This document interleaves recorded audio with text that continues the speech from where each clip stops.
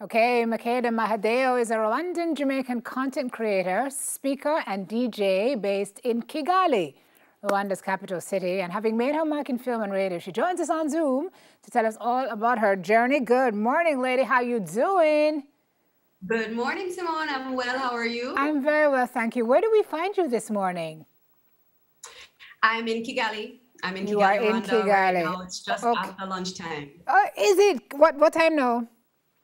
And what's for lunch? It's almost 2 p.m. What's for lunch?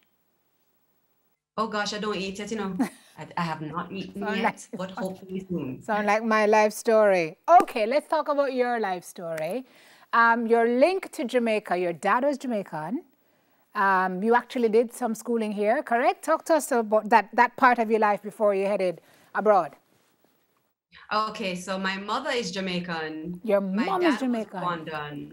Okay. Yeah, and I did majority of my schooling in Jamaica. So I did some of prep school, I did all my high school, and I did all my university there. Okay. All right. So how did I mix that up? Okay.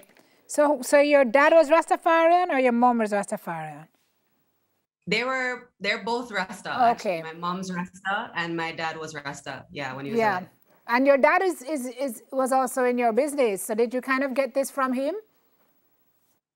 No, you know, I actually didn't know him well when he was alive. I had met him only a few times. I got to spend a little bit of time with him before he passed away. And I learned more about him being in this business after he passed away, really. Really? So I knew it a bit, and I had seen him perform one time before he passed away, but I mostly learned about it towards the end and after. But maybe it's just in the bloodline, I don't know. I'm telling you, well, I was just going to say it was in your DNA, right? Incredible. Right. So, lady, how did you end up in that part of the world? So when I had finished university, I just had more curiosity, I think naturally, about the fact that I had this other side of my heritage that I didn't know. I had grown up with my father, but I knew that there was more to my heritage. And so I just started to kind of research more, and I had an opportunity to go to Africa. My mother was going to Ethiopia at the time. And so I just jumped on her flight and I took my own trip to Rwanda. And I got the number of an uncle, and he picked me up, and I kind of just got to know it that way. I didn't know a single soul. And I just made friends and ended up feeling really at home. Yeah, and decided you just never wanted to leave. You felt a connection to the place. Yeah. Wow.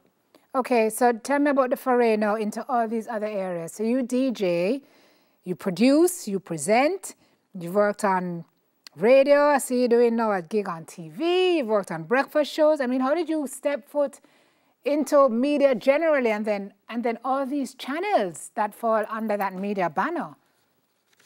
Right. It was really organic. Actually, I started in media in Jamaica just after high school. When I was in university, I did my first TV gig was with RETV High School Tour. I actually hosted one season of the RETV High School Tour, and I kind of got into the space that way. And then when I came to Rwanda, I ended up just visiting a radio station, just being curious about it and hanging around, and ended up taking over a show there organically. And then from doing radio, I got into TV, and then, you know, from DJing my own parties. DJing, I kind of just taught myself. I had a friend teach me the basics, and I would throw parties so that people could kind of see how we party in Jamaica. And hey. I wanted people them to know. And so I would play a lot of dancehall and reggae and some of my favorite songs. And then from there, it kind of just grew, and people would ask me to DJ their parties, and everything was really organic, I have to say. So your style, your DJs, the genres you specialize in, so it's dancehall, what else? Because we know Afrobeats now, I mean, Billboard has kicked out the reggae charts for the Afrobeats chart, right? So we know where we are. Afrobeats is so big, like Caribbean-wide, Jamaica is big on it. A lot of our artists are making music influenced by that. So tell me a little bit about, one, how you feel about that, and two, you know, your style of play. as a DJ? So I kind of play around with a lot of different music. Right now it's a lot of Afro beats because that's what everybody wants to hear. But I will always keep my reggae dancehall in there, and I play some house music and R&B. Like I really switch it up, kind of the way that I like to listen to music. I play that way. But it has been really interesting to see how when I first came about a decade ago, it was a lot of dancehall that was really dominating. Yep. And that's how the Afrobeats kind of took a lot of cues from dancehall. And so it sounded really similar at a certain point, and then it kind of evolved from there. And now Afrobeats has just taken over.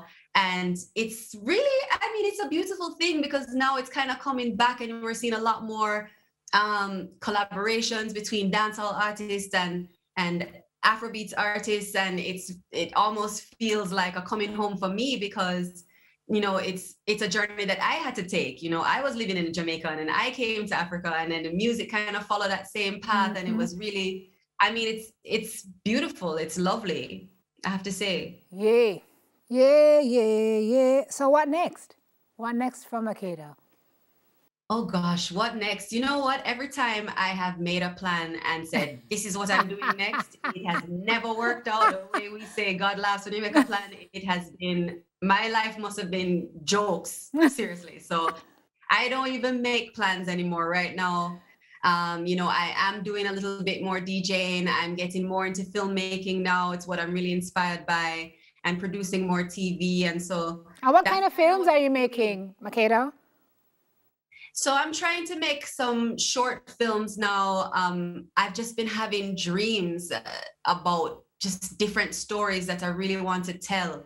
And a lot of it having to do with kind of bringing together spirituality, but also, you know, Caribbean and Africa. There's so many similarities that we hear about sometimes, but we haven't really connected those dots 100%. And I just want to kind of contribute to that story. And so doing that through creating content like short films and more television shows and stuff, that's what I'm really interested in. But of course, still DJing and, you know, kind of just following the flow. Yes, and not planning, of course.